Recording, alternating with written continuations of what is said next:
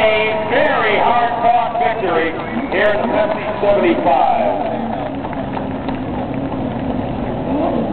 Second feature win of the year. Jeremy, I don't know about what it was like for you, but that was one of the greatest races I've ever seen here at Slinger Speedway. And it was very, very tight going in the end. Please describe the last 2 laps to us.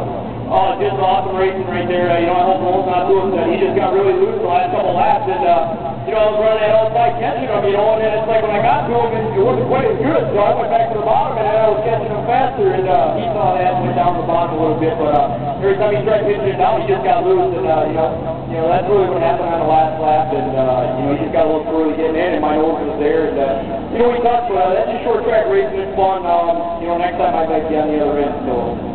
I really got to thank Jerry Gutterman and his whole racing team, worked hard, and PTI Trucking and Apple Race Products, man, they've really stepped up their game, and everybody wants to know why this car's so fast. The shocks that are on this thing, it's unbelievable. The shocks, I think the driver has a little something to do with it, all the way down to Wausau. Well, I tell you, I got to give Roll a little crap because, he just turned 50 a couple weeks ago, and I just turned 30, and I thought that was turning old, so I don't know the 50 deal feels, but, I just want to congratulate Roll. It's just fun racing, short track deal, and, just real exciting coming out here, and it takes me quite a ways to get here, and, got to thank Pepsi, and, Wayne and all the guys that did, Sid definitely talked about, the driver's handball, him the guys helped us out. Last time we were here, we had a brake master go out, and I want to thank him for that. He let us go out and test it to make sure everything was good, and, we really appreciate that.